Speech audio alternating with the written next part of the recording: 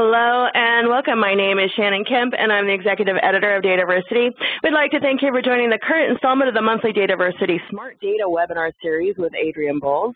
Today, Adrian will be joined by guest speaker Bob Hayes to discuss data science and business analysis. Just a couple of points to get us started. Due to the large number of people that attend these sessions, you will be muted during the webinar. For questions, we will be collecting them via the Q&A in the bottom right-hand corner of your screen.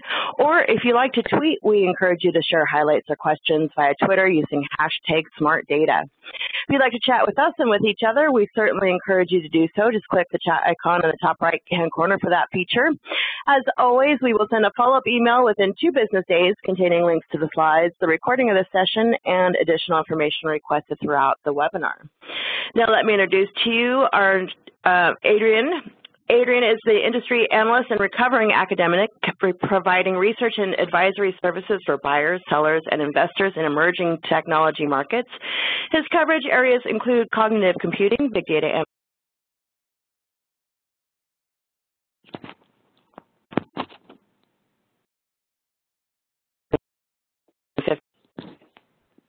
Shannon, we lost you there. Shannon? Well, I can hear you, Bob. And I can hear you. I am Northwest University. And with that, I will give the floor to Adrian to get today's webinar started and to introduce our speaker for today. Hello and welcome.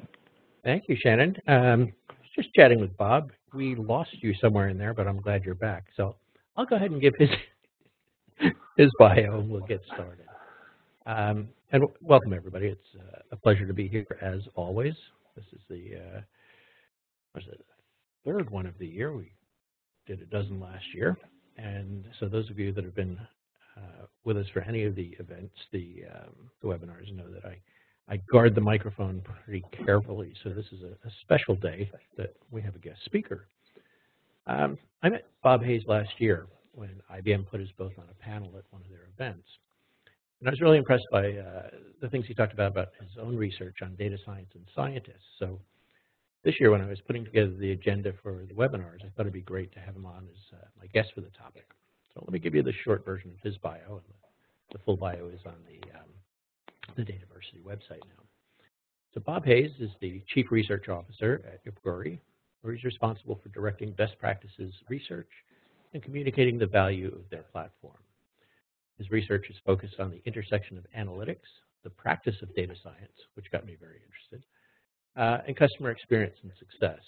You may know him from his talks, blogs, and books, and all of those are detailed on his bio at DATAVERSITY and should be in the package that you'll get after the webinar. Bob received his PhD in Industrial and Organizational Psychology from Bowling Green University, specializing in survey research and quantitative methods. That was also something that impressed me because I can't tell you how much research I read these days that comes from people that obviously don't know what they're doing. So somebody that knows about quantitative methods is always of interest, particularly when we're talking about data science. Bob has over 20 years of consulting and research experience in enterprise and mid-sized companies, including Oracle, Agilent, Sophos, and a few others. And I'm really excited to share the platform today. So with that, I'm going to turn it over to you, Bob.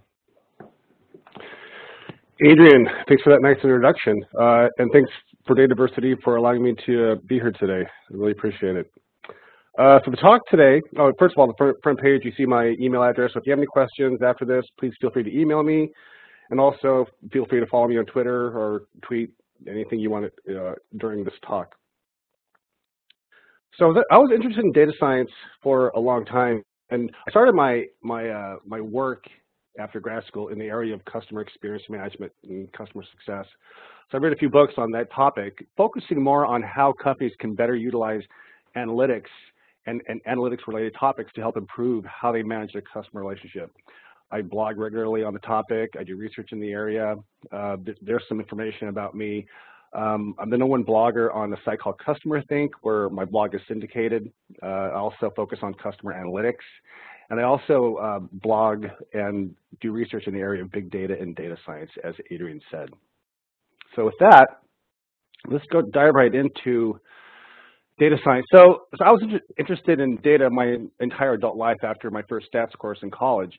So when this world of big data was coming into focus, and all these new terms are coming out, big data, machine learning, data science. So I wanted to kind of put some rigor behind what those terms meant. So I focused right on this study. What does data science mean, and what do data scientists do? What are their skill sets? So this is how I define data scientist and data science. So it's a way of extracting insights from data using the powers of computer science and stats applied to a specific field of study. So it necessarily involves the collection, analysis, and interpretation of data to extract empirically based insights that augment human decisions and algorithms. So you could either be a data scientist that focuses on helping people make better decisions, or maybe a data scientist that does activities to help create machine learning algorithms to help automate work processes. So given that as a broad definition of data science, I wanted to ask data scientists, since I was a psychologist and I do survey research and quantitative methods, I thought I want to apply data science techniques to the study of data scientists to see if we can get some insight as to who they are, what they do, and are there things we can tell companies to ensure that they're more successful in their data science projects. So hopefully throughout this talk, you'll get some insight as to how you may improve your data science skills, how you may implement data science more effectively in your company, and so forth. So the study, I did a study about a little over a year ago when I was with a company called Analytics Week, and he had a huge newsletter. I wrote a blog post on the topic, and I tweeted and shared through social media invitation to take the survey. And we got about over 600 respondents for this particular presentation. To date, we have, I think, over 1,200 respondents, so we're still looking at the data and trying to make sense of it. The survey itself, and I'll go into this actual topic, the questions in a subsequent slide or two. But the survey basically asks respondents to self-assess on 25 skills related to data science. Those include business, technology, programming, math and modeling, and statistics. I also asked some other questions around demographic issues like their gender, their highest level of education attained, their job role, things like that. And I asked another question, what was their overall satisfaction with the outcome of their analytics projects on which they work? That's pretty much the variables we're looking at today. So here's a list of the 25 skills that we think make up data science. Now, maybe this isn't an exhaustive list, but it's pretty comprehensive, I think. And I got these. This list was kind of generated by these prior researchers. At the bottom of this slide here, you see the references. The article called "Analyzing the Analyzers" by Harlan Harris, Sean Patrick Murphy, and Mark Weisman. So, and the data science skills fall into 5 broad areas: business, technology, math and modeling, programming, and stats. Now, the upper left, you see business.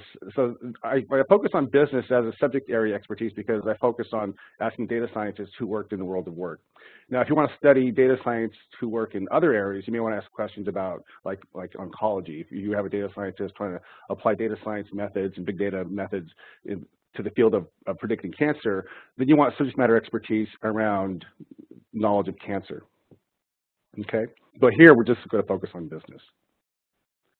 So for each of these 25 questions here, I had the respondents rate each of them on a scale from 0 to 100, where 0 means they have no knowledge of the topic, and 100 where they're an expert on the topic.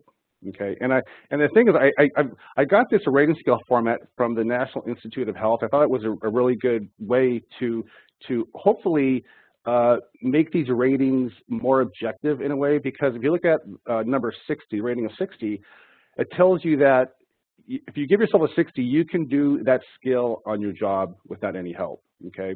And the higher the score you get, so 80 and 100, that means you can give more help to people around you. And below 60, 40 or below, that means you need help to do your job. So hopefully with these kind of criteria, these ratings are meaningful. And based on the results I found, I think these results are reliable and valid. And I'd like to do feature research to see if these ratings of proficiency in various skills are actually correlated with real objective assessment of these skills. And maybe we can talk about it in the Q&A section. All right, so next slide. This is the samples made up of primarily data scientists from the B2B space. About 80% of them were for B2B, but 50 for only B2B, and 30 for companies that were both B2B and B2C. Most of the respondents also came from North America at about 64%, and most of the respondents were from the IT industry, education and science, consulting, and healthcare and medical industry. Just to give you a sense of who I was surveying. So the first thing I did is I want to see what is the proficiency across all those 25 data science skills. And so I coded expert is green, all the way down to no knowledge in that is red. And I ranked these from the most proficient to the least proficient. And we see the top 10 data science skills on the right there. What's interesting is that, I don't know if it's interesting or not, but it's just a fact that communication was the #1 skill. So if you ask any data scientist, they believe that they are the most proficient on average in communication compared to any other of the data science skills. The next skill is managing structured data, data mining and viz tools, science and the scientific method, and so forth. And I'll get further on the presentation, I'll compare different kinds of data science to see if certain scientists have different skill sets. All right. What's interesting to know on the slide is that you look down below the 24th one, that's big and distributed data. So even though we are in this big data world, very few quote data scientists have expertise in that area, which I found surprising. And actually, there was a study that was done by Katie Nuggets and looked at the size of databases data scientists typically use. And what they found was that data scientists typically look at data that can fit on your laptop. So it's not really big data as you would think.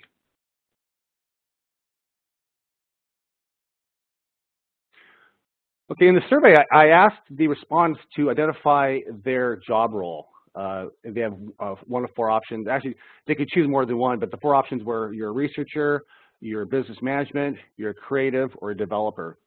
Okay, and we see that in this sample, most of the respondents identified as a researcher. Next is business management, creative, and then developer.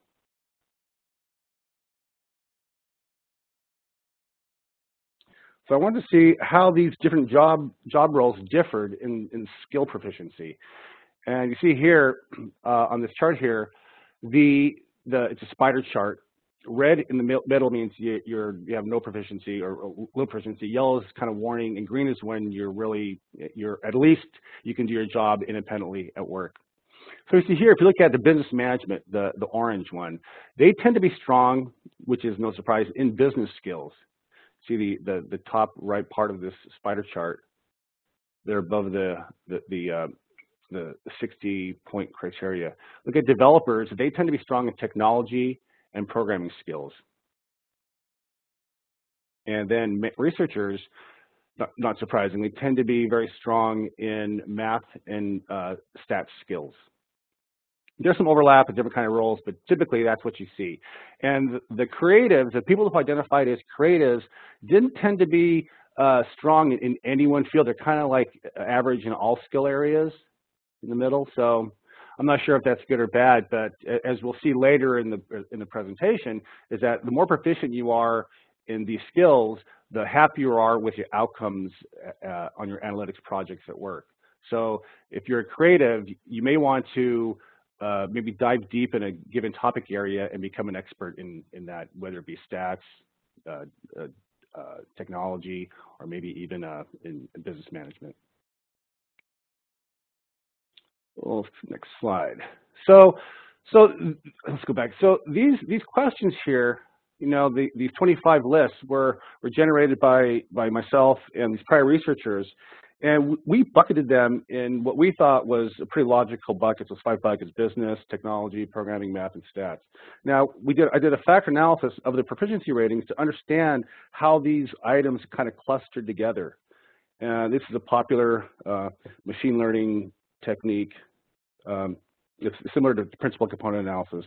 So factor analysis, what it tells you how many underlying factors can describe the correlations among these 25 skill sets, and also which of the skills is correlated to which of the factors. So in this factor analysis, I found a very clear 3-factor solution, right?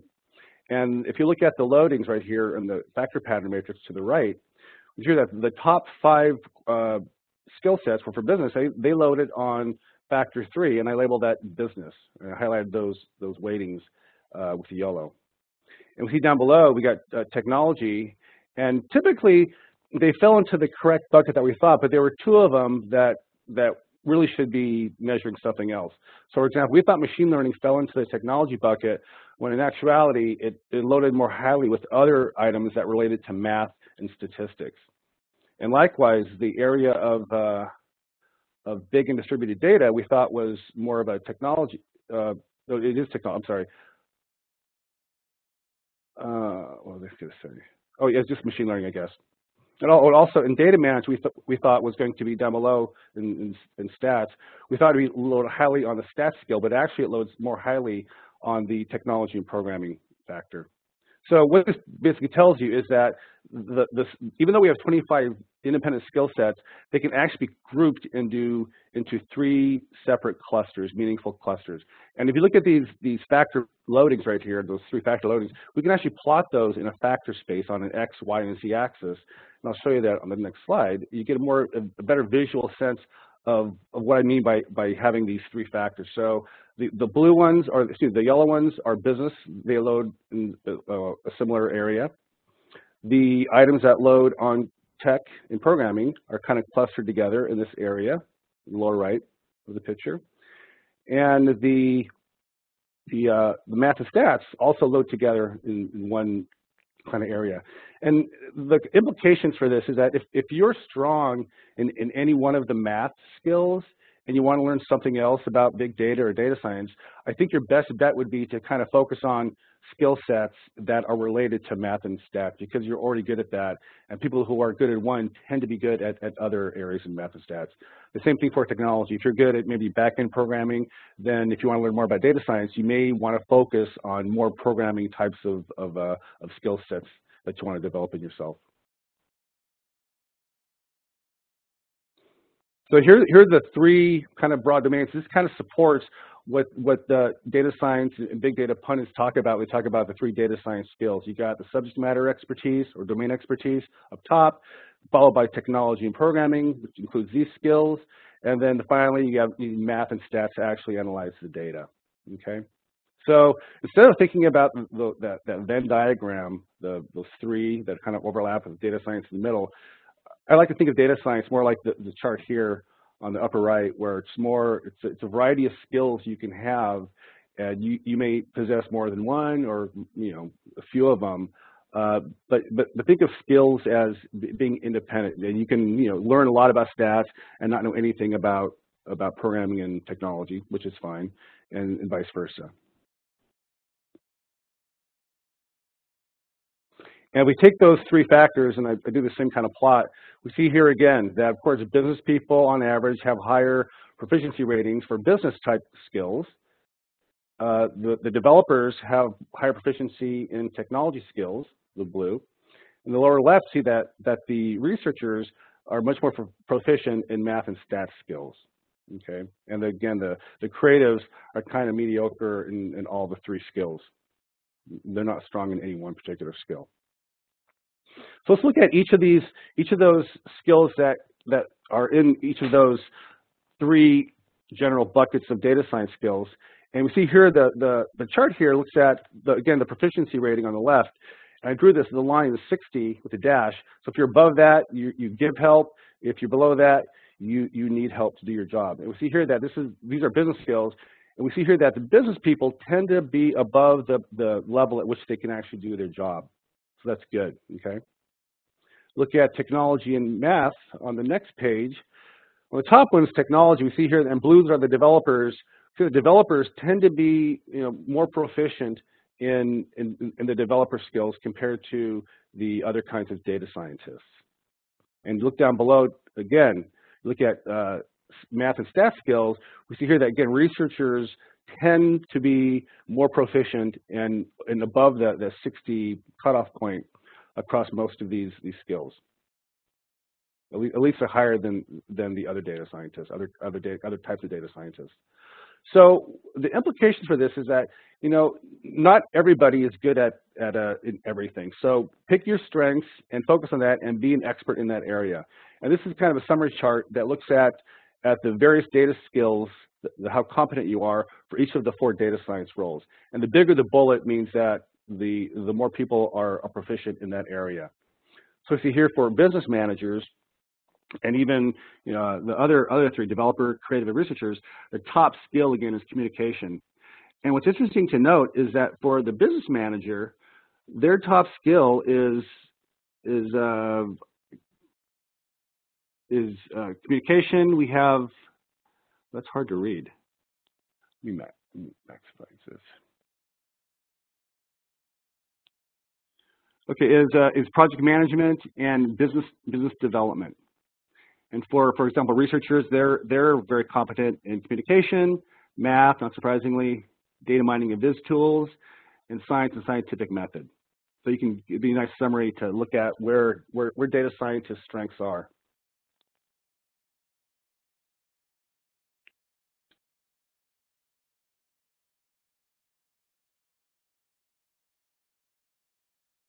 All right, let's go to the next slide.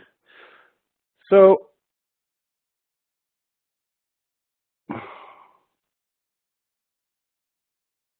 okay, here we go. So I also asked a question on how satisfied each of the participants were with the job that they're doing at work. And we see here that there are significant differences between researchers and developers and business management folks. So researchers tend to be more satisfied with the outcome of their projects around analytics compared to both business management and developers. And what I'm kind of surprised at how low the satisfaction is for the developers. And we could talk about that in the Q&A, but one hunch is why they're so low is that maybe that they're not included in maybe a broader look at a data science project, and they're kind of stuck just doing coding. So I want to study this year to understand why or how companies can improve the satisfaction of developers in the work that they do. And I think one thing to look at is team cohesiveness. Is that if you build a nice, strong data science team who collaborate well, who speak weekly or daily about projects and maybe how the project's structured, I'm hoping that those kinds of developers working in those settings will be more satisfied with their jobs than developers who are stuck alone just doing coding. But again, that's an empirical question that I'd like to answer. All right. So I looked at how people talk about how hard it is to find a unicorn. Well, here's data to show you how difficult it is to find somebody who's an expert in everything. So let's look at each colored bar. Let's focus on the intermediate, the dark blue bar here. So this means that I wanted to see how many people at least had an intermediate level of proficiency in any of the skills, right? the 5 broad skills. We see that 22% indicate they had no skill sets above intermediate, which is I find kind of surprising. We see that there was 10% of the people had 5 who were proficient in 5 or more skills at the intermediate level. Okay, and if you go further and further advanced to expert, so an expert, we have 96% who weren't an expert at anything. Okay, if you go to the right, we had 3% were an expert in 1 skill, and 1% was proficient, was an expert at 2 skills. So the whole notion of finding somebody who knows everything about data science is an impossibility. So that's why I always talk about data science being a team sport, is that you have to work with people who have skills that you don't have, and you can complement each other's skills and drive your data science projects forward. And I'll show you how to do that coming up using the scientific method, or why you can do that, or why it's useful to think in those terms. So I wanted to see the impact of your teammates' skills on your work performance. So I asked basically if they work with a team or alone, and if they work with a team, I wanted them to indicate if they have an expert on their team in a given area. So this one, I want to focus on the impact of the business expert. So you look at the left side, the three left bars. This is the satisfaction for each of the job roles when there is no business expert on a team as your teammate. You look at the right-hand side, this is with a business expert on the team, and we find that data scientists who have business experts on their team are more satisfied with their work outcome than when they don't have a business person on the team. And this held for researchers as well as developers. So developers and researchers can be happier about the work that they do when they're paired up with somebody who knows about the business. And that makes sense because the business person knows what kind of questions to ask and what kinds of projects need to be done. And so the developer and the researcher can spend time focusing on addressing those particular business questions. All right, let's look at this next slide. Let's cover it up for me. There we go. So this one was for the impact of technology and programming expert. And for this, I didn't find any impact on your teammate being an expert in technology or programming. So it didn't matter if your teammates were experts or not on programming. It didn't impact your level of satisfaction with your work outcome. And finally, we'll look at the impact of math and modeling and statistics on team performance or in the team function. So on the left-hand side, the left chart, we see that the presence of a math expert on your team will increase the satisfaction of your business manager, who's a data scientist, as well as the researcher. On the right, we see that the introduction of an expert on stats in your team will have a significant impact on the satisfaction of your business management data scientist. Without a stats person on the team, satisfaction is about midpoint for a 0 to 10 scale, whereas if you have an expert on stats on your team, the business manager is significantly happier at about a 7.0 rating on a 0 to 10 scale. It's a pretty big jump. So what this tells me is that you need to think about data science as a team sport and get people on your team who are experts on things that you're not an expert on, and that will necessarily enhance the outcome of your work. So how do teams get together, and how do you encourage them to work together, from the business manager to the developer, technologist, and the researcher? How do you get them to work together? So I like to approach problems using the scientific method. It's a simple 5-step process, and it starts with formulating the question. Right? You start with a problem statement. If you're a customer success manager company, you want to decrease churn. Your problem statement would be, how do I decrease churn? Okay. And then the step 2 in the scientific method is you have to generate some hypotheses or some hunches, basically things you want to test to see if your ideas come true or not. Step 3 is you gather the data. You could either do that with experiment or just simple observation and just collect data and see what patterns emerge. Also, I encourage clients to integrate their data silos because the sum of your data is greater than the sum of your data. So if you want to get better insights, the more data you have, the better, especially if you have the capability of machine learning and the next step on analyze data and test hypotheses. If you have a lot of data, the data scientist doesn't have the time to sift through all the metrics. So if you have machine learning, that'll easily surface some insights that you may have missed as a lone data scientist. And the final step is take action or communicate the results. And that's when you tell your executives kind of things that you found, or maybe you've developed a machine learning algorithm that you can put into a recommendation engine that'll automate that process.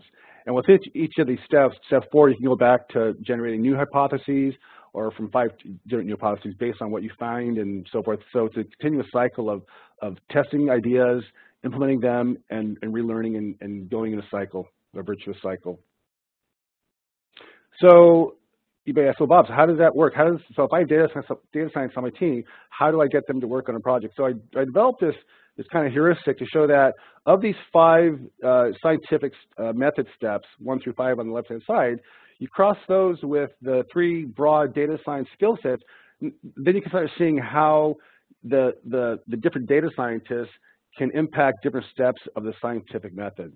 So in the first 2, you got to formulate the question and generate hypotheses. And that's typically driven by the business manager of the team who knows the business, who knows what kinds of questions to ask. And this, by the way, like I said, the business is just focused just on, because I've used data science as a business. If you were studying, cancer treatment, you want to have somebody who's an expert in oncology, who knows about, cancer proteins and things like that, who knows what kind of questions to ask, right? So the business person can touches primarily steps 1, 2, and 5 of the scientific method, right? The technology and programmer data scientist, it has a big impact on gathering and generating the data. I know that when I work on big data projects, I always rely on technologists because I don't have that skill set. So without them, I'd be just managing small data sets my entire life. And then finally, the stats and math, we see here that they primarily impact the final 3 steps: gather, generate data, analyze data, and communicate the results, just based on their skill set. So this is kind of like a nice heuristic you can follow of how your team can get together. Maybe it'd be a nice way to kind of introduce your data science team to this kind of notion that, it does take a team to have a successful data science project, and these are the reasons why. So I wanted to see, of those 25 data science skills, which ones were really primarily driving the satisfaction with the work outcome. So I looked at correlations between each of those 25 skill sets, the ratings, and correlate each of those with the measure of satisfaction. And I found here, I just overlaid the top 5 and the bottom 5 data science skills. And we see here that for each of the data science roles, one of the top skills that drove satisfaction with the work outcome was the data mining and viz tools. So, and that was true for business manager. It was a number 2 driver of their success on their project. For developer, it was a number 4. Creatives, it was number 2. And researchers, it was number 2. Which I found, this makes sense to be a researcher. You need data mining and viz tools. That's part of your job. But I was surprised to see both for developer and business manager that just having that skill set made you more successful on your projects. And down below, here's the bottom 4 drivers of success on projects. And we see here that budgeting was across the board one of the lowest, had lowest impact on project success. And again, this is just a survey that we developed. So maybe the next round I do a survey, I'm going to leave that question out of there because it didn't add much to the predictive power of a project success. All right. So again, this is a similar kind of graph I showed you earlier, but instead of like the competency, this is the impact that each skill set has on project outcome. Okay, so essentially looking at the correlation between proficiency ratings of each skill and how satisfied they are with their work that they do. And here's the code down here. The correlation is greater than 0.40, you have a big bullet, and it decreases down to a small bullet when the correlation is below 0.20. And again, interestingly, for business managers here, the top role on this chart, big drivers of project success, again, were data mining and viz tools, followed by stats and statistical modeling.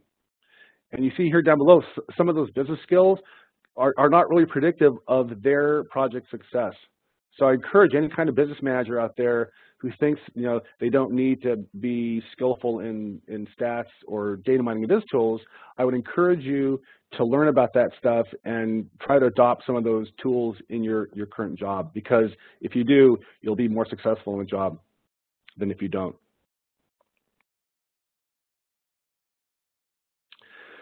So next I looked at education. So again, I had a question about their education status.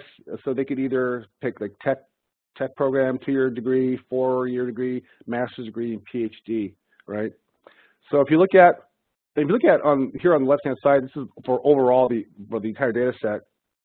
Saw that if you have a PhD, you tend to be more proficient in science and math. That makes sense, or essentially stats and math.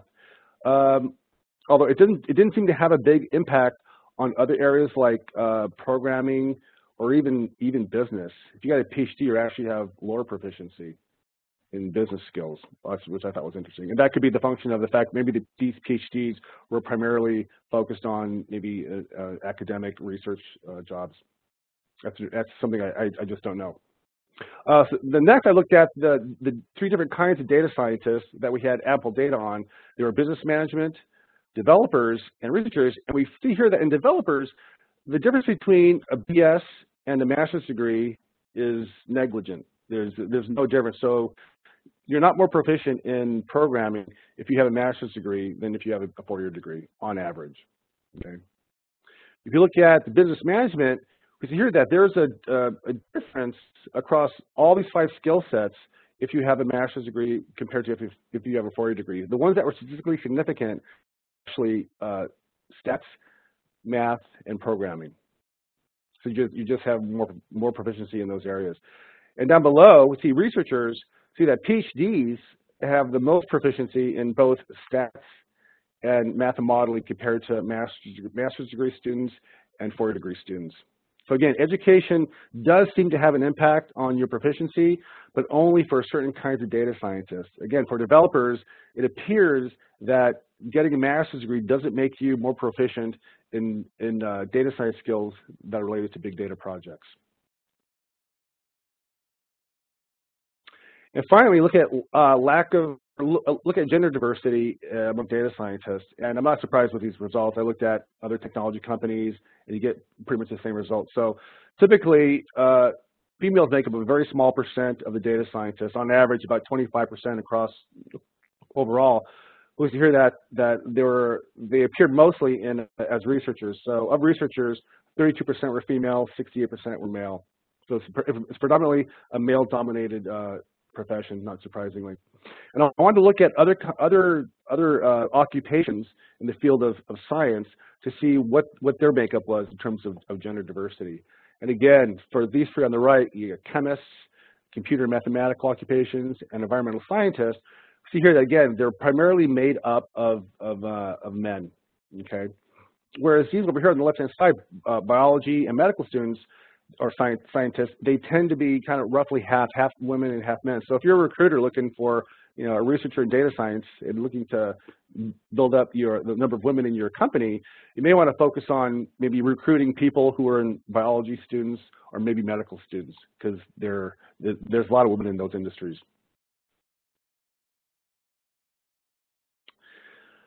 And I looked at just comparing, so if you were a woman, you tended to be primarily a researcher. You self-identify as a researcher. About 72% indicated they were in a research role.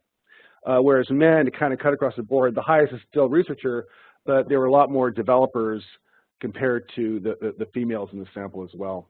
So females tend to be more researchers. Men tend to be, even though they do research, they tend to be more on the developer side and the business management side, not surprisingly.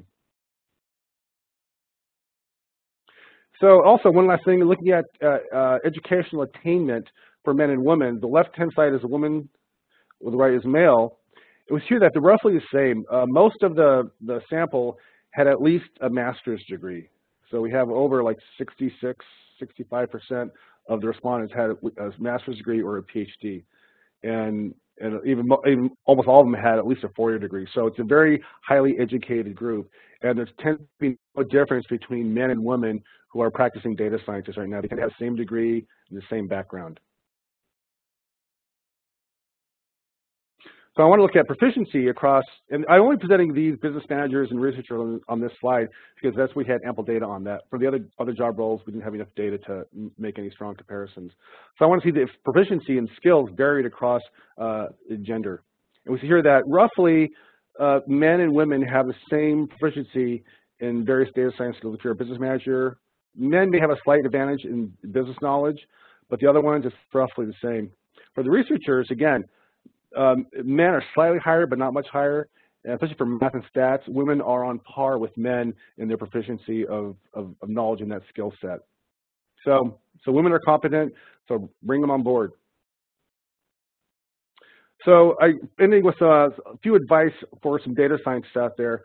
So when you talk about data scientists, be specific. So as I showed here, there are different kinds of data scientists, and each data scientist has their own skill set. So if you're a developer, you tend to be proficient in things like programming and technology. If you're a researcher, you tend to be proficient in things like stats and math.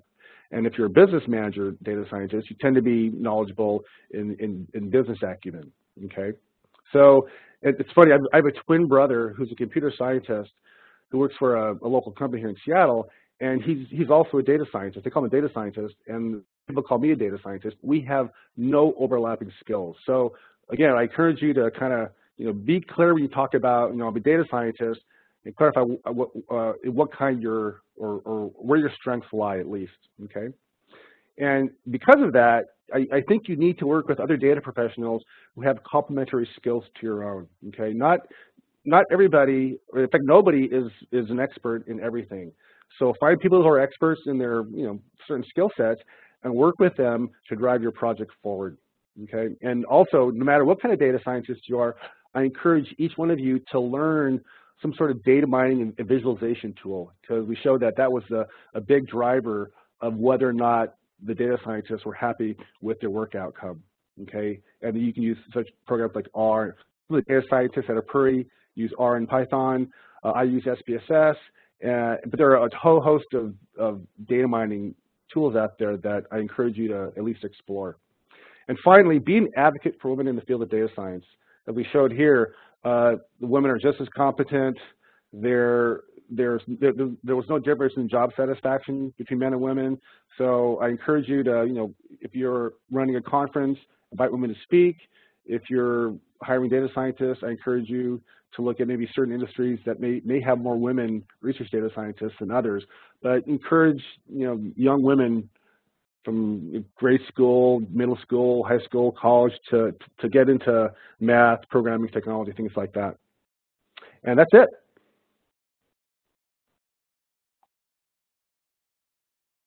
Great, thanks, Bob. I had my microphone on mute. No problem. Thank you. Oh, okay. I just love it when somebody actually has numbers to back up what they're talking about. So, some interesting stuff there. Thanks. Okay, you just switched and I lost the questions. We're going to open it up to questions in 1 second. I wanted to start by asking you, was anything in particular a surprise to you as you went through it? A lot of this seems like it backed up some of your expectations, but well, I was mainly surprised at how clear the results were. I'm always kind of afraid to do survey research, primarily because it's all self-report data. That's why you got to be careful when you phrase the questions, and especially for the 25 skill proficiencies, right? I needed to develop a scale that I would hope that people aren't inflating their ratings, because people tend to be better or say that they're better than they are. But with the results here, I found that most people were not, didn't reach that level of 60, that intermediate level of proficiency. So that leads me to believe that these ratings reflect their real skill sets. So that was kind of encouraging. And I was also surprised to see how clear those 3 factors were. I'm always skeptical when people talk without any data to back it up. So that's one of the reasons why I did the study, to see, like, are there really 3 underlying skills to data science? And through the factor analysis of those 25 skills, we see clearly that those three kind of skill sets emerge, kind of like quantitative skill sets versus the technology programming skill sets versus the subject matter expertise skill set.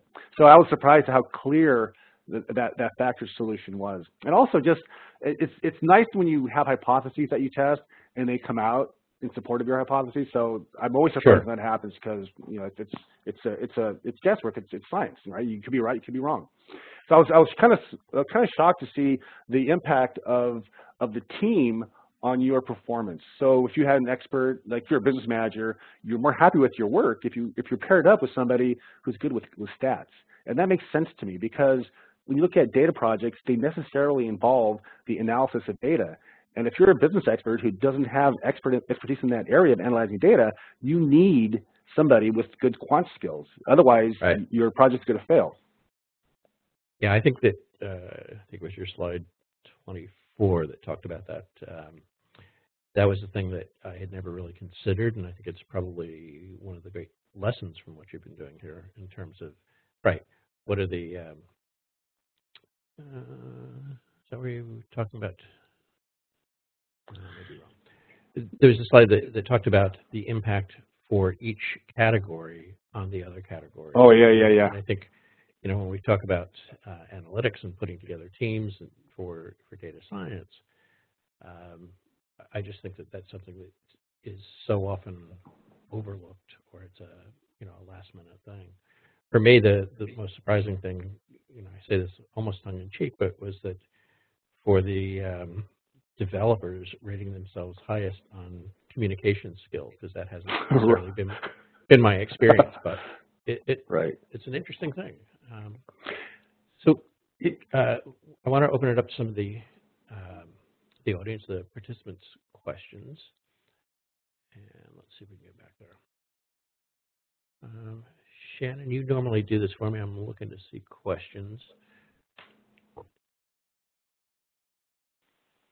I hope she didn't leave me alone here. I'm here. What do we have here? With my sound issues today, there's questions that are coming in. The most recent question is, would you recommend having at least one level of expertise in each of the 3 factor areas versus having high proficiency in all factor areas within your silo? Yeah, I would recommend finding at least somebody who has advanced knowledge in a given topic area and work with them.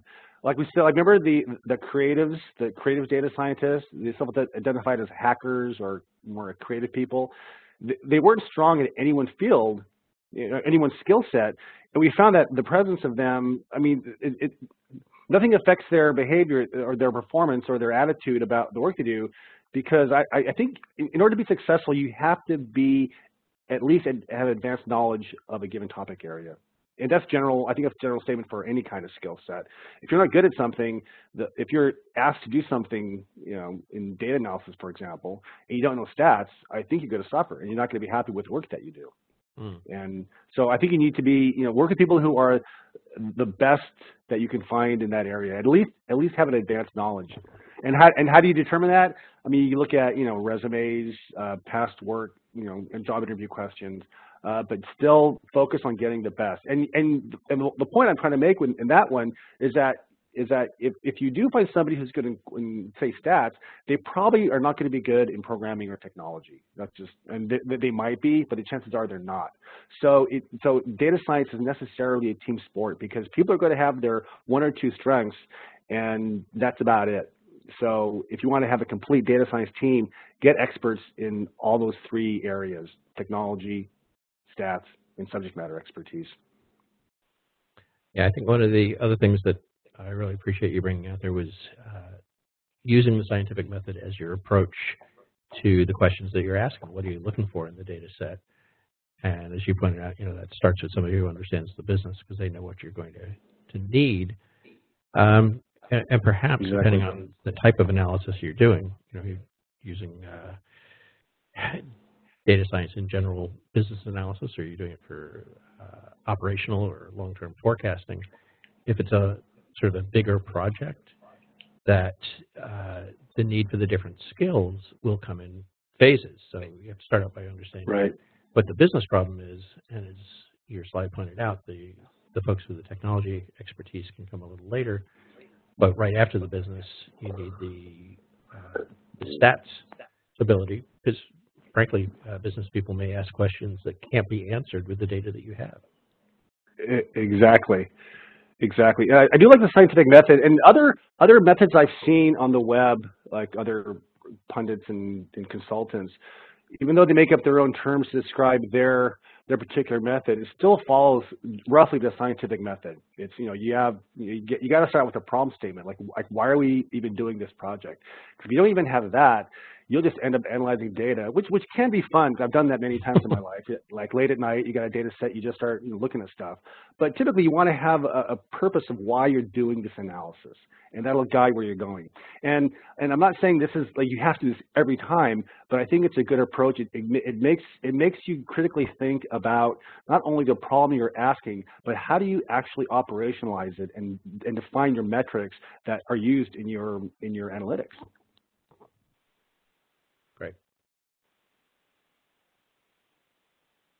additional question coming in, how do you best promote a data science strategy in a non-data-centric enterprise?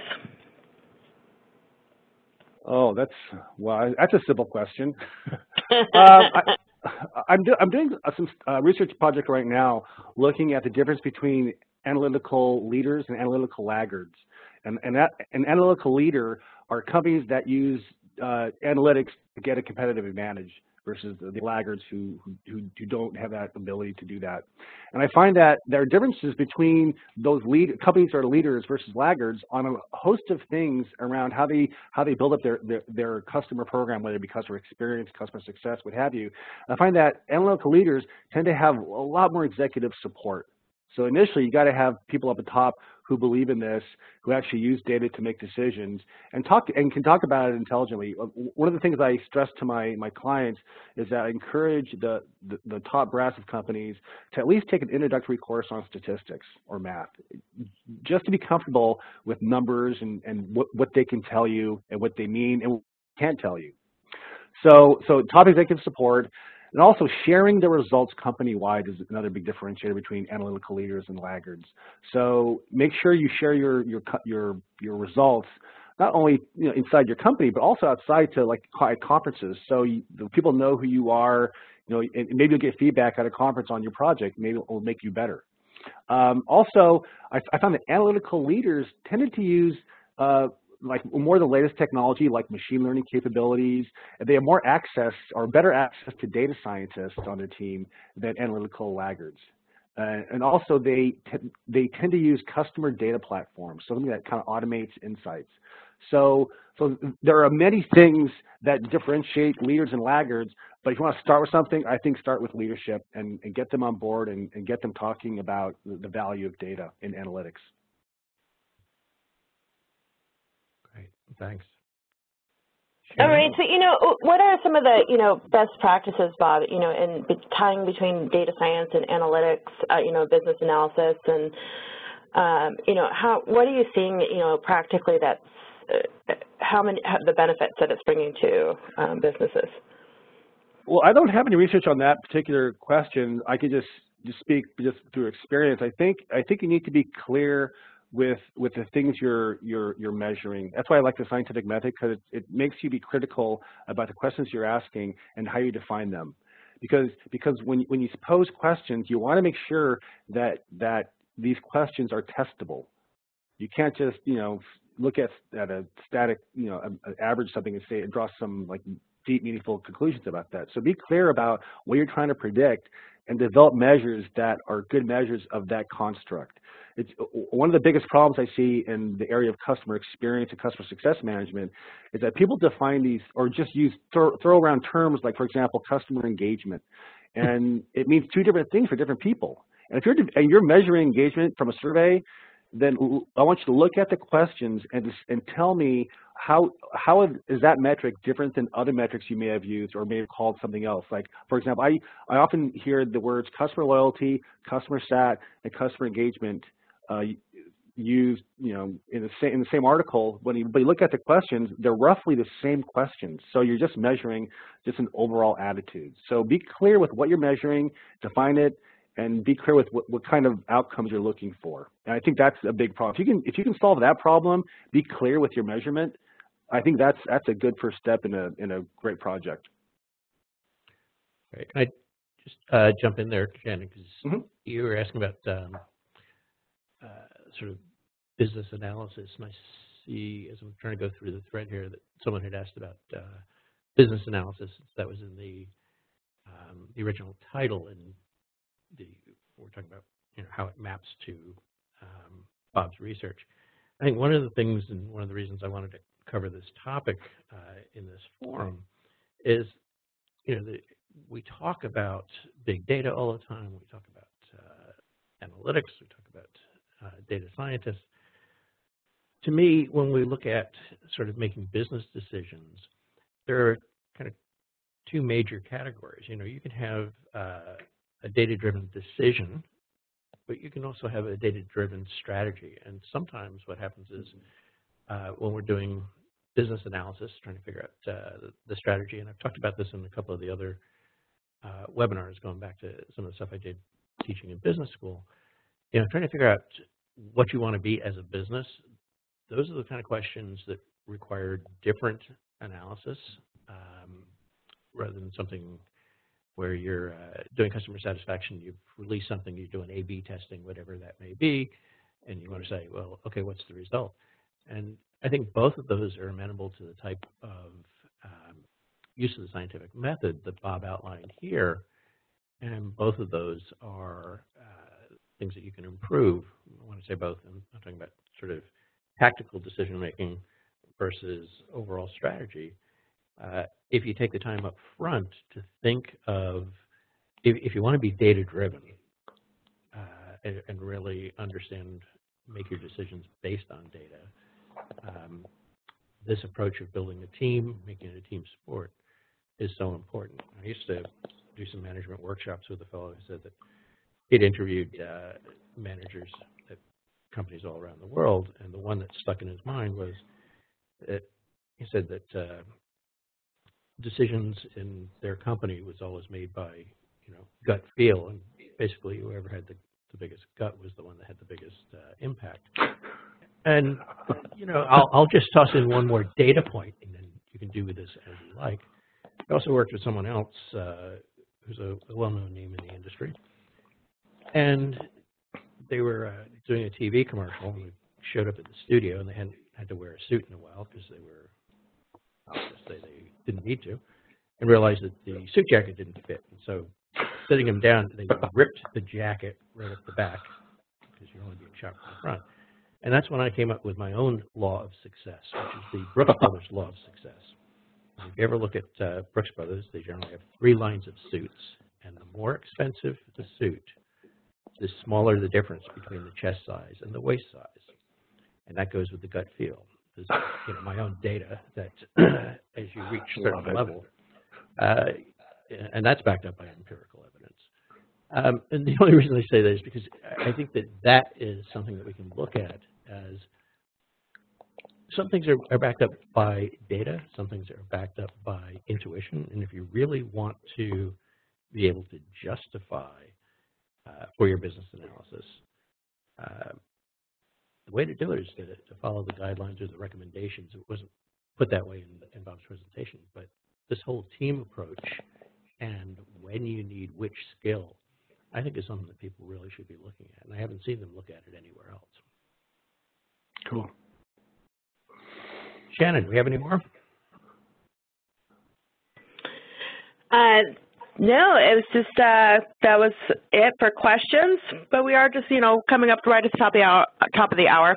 You know, and to answer the most common question that we have had throughout the presentation is just a reminder that I will send a follow-up email by end of day Monday with links to the slides, links to the recording of this session, as well as the information to contact Bob. Bob, thank you so much for joining us this month. It's been a pleasure having you as a guest speaker, and Adrian, thanks as always. Thanks. Thank you. I really appreciate the offer. Thank you very much, guys. We'll talk to you later. Thanks. Bye. Take care, folks.